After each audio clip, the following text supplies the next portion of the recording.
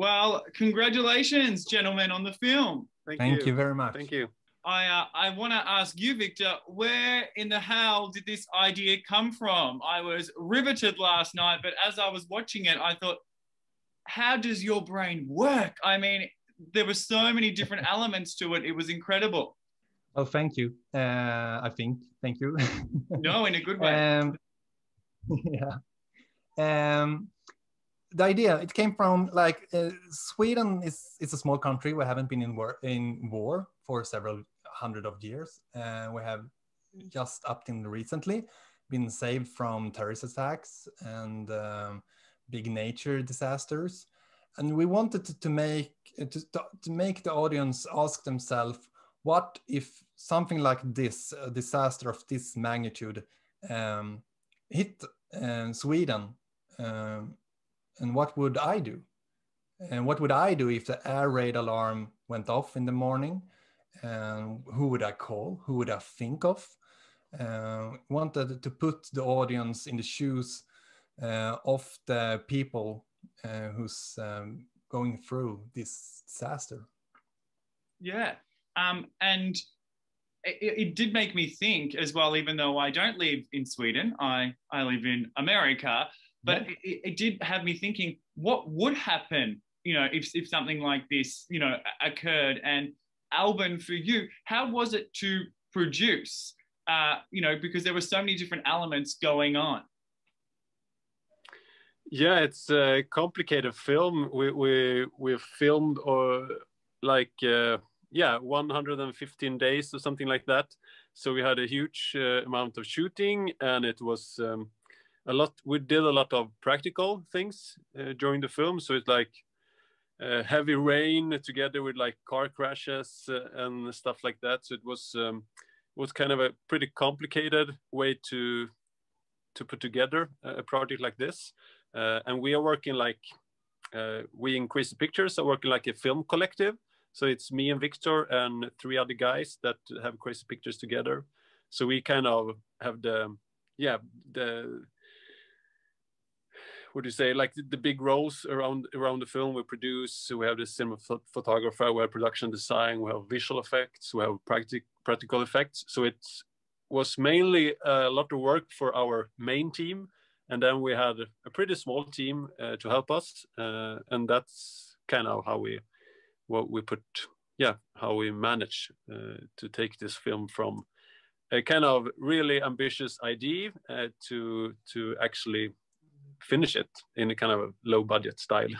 Yeah, and I think that's what makes it so special. As when I was researching what the budget was, I mean, it looks like the budget was $25 million. So the fact that you guys pulled it off with, such a smaller amount than that is pretty much, a testament to how talented you both are. Well, thank you. Thank you. And it's a lot of work. Yes. And Victor, I wanted to ask you, where was the character Alex born? Because not only is it a movie that is riveting, the whole time you're wondering who's going to survive, how are they going to get out of this, and what you would do in that circumstance, but it also deals with trauma, because the main character Alex, comes from an abusive household that he escapes, and through the war, he is reunited with his father in a kind of unconventional way. Yeah, exactly.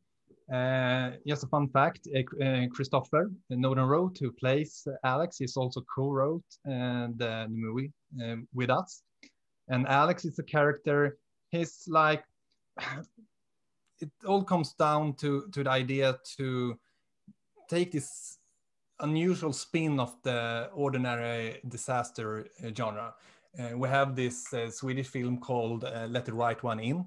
It's a fabulous film. It takes a spin on this vampire genre, and we wanted to do something similar like that, to go the opposite way, to take time to invest in these characters, see what they have been living through, and when the disaster hits, we wanted the people to hopefully care more about the characters, because they have been living through the trauma that they have with them in this disaster. Yeah, And it's interesting because even when you're going through something like that, the trauma still doesn't go away. You would think that sometimes when there's a war going on that you kind of just forget about everything that's going on, but Alex is still suffering even, through, I'm calling it a war because it felt like a war, with his father and the grief of his mother also abandoning him. Yeah, I think it's the opposite. The idea was like, if something like this happens to you, I think that these questions, who do I care of? Who do I love? What do I want with my life? These kinds of questions is the questions that's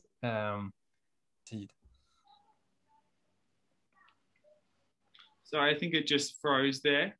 One moment. There we go. You're back now. Did I disappear? Yeah.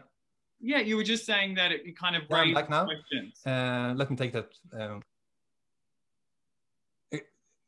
I cannot hear you. Excuse me. One more time. Yeah, so you were just kind of saying when people go through something like a war, it really makes you question life, and what's happened to you. Exactly.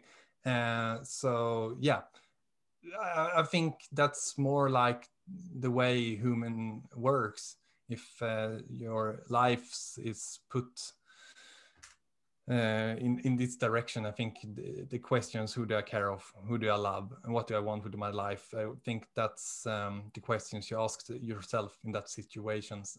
So we wanted that's why we wanted to invest time in Alex and Anna's and Björn's stories before this disaster hits. Yeah. And Albin, for you, it's and that's what makes you so excellent at what you do as a producer, because it's also a love story essentially, and that's what makes it so beautiful. So how do you combine all of those elements? You've got a thriller going on, you have a drama going on, but then you also have a love story as well. How do you combine those three?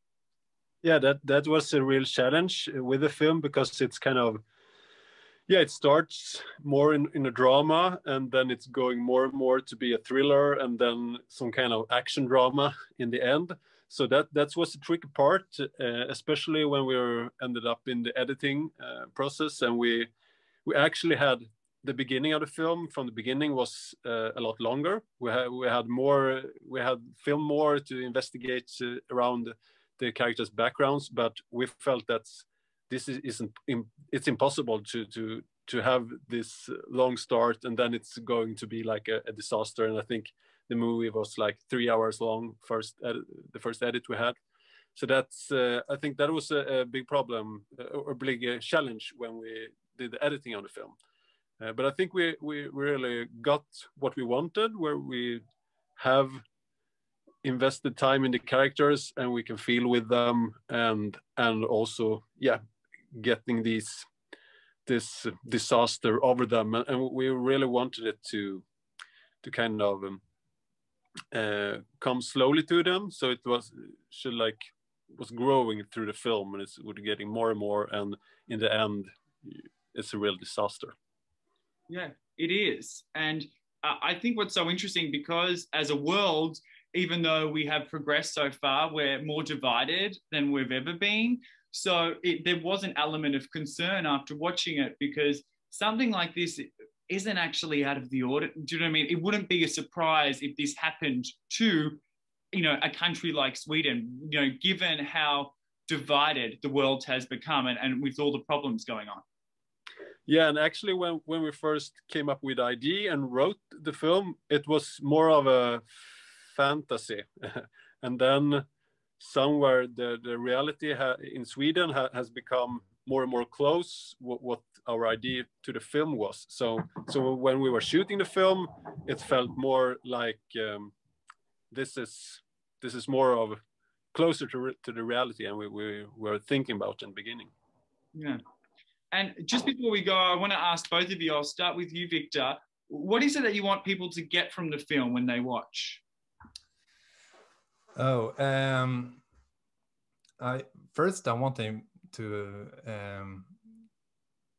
be taken on a journey with these characters. I want them to hopefully forget in the first half an hour that they are looking at a disaster movie and just invest in these people. And hopefully I want them, the audience, to ask themselves in the end, as I said in the beginning, what would I do?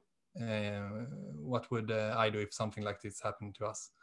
I think that's what I want the audience to ask themselves.